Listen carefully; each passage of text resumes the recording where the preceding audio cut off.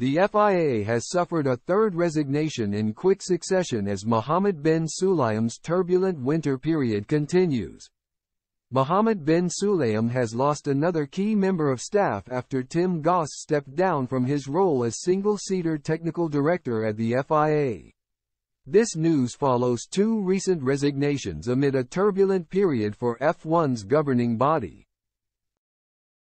According to a report from BBC Sport, Goss is set to join an unnamed F1 team, but his departure will hit the FIA hard following a series of resignations.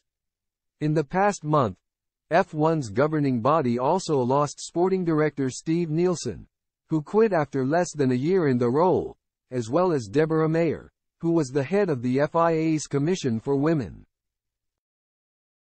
While sporting director Nielsen will be replaced by the current safety director Tim Malin, it is not yet clear who Ben Sulayem will select to replace the outgoing Goss. As stated in the report, an unnamed senior figure within the paddock informed the BBC that the FIA is in a total mess.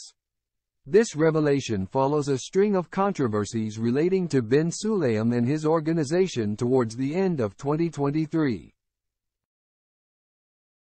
Frustrations with the FIA reached a boiling point in December after the FIA launched an investigation into Toto and Susie Wolff following claims that the latter had been passing on confidential information gathered in her role as F1 Academy Director.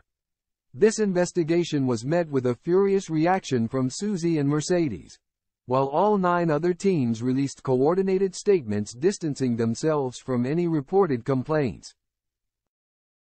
The FIA quickly shut down their investigation after finding no evidence of wrongdoing. This saga further undermined the confidence in Ben Sulayem, who has never been far from controversy since his election in December 2021, and the recent resignations from the FIA will only add to the pressure facing him. BBC Sport sources explained that the outgoing Goss had similar complaints to Nielsen regarding the day-to-day running of the organization, and was also frustrated with the processes behind the 2026 technical regulations.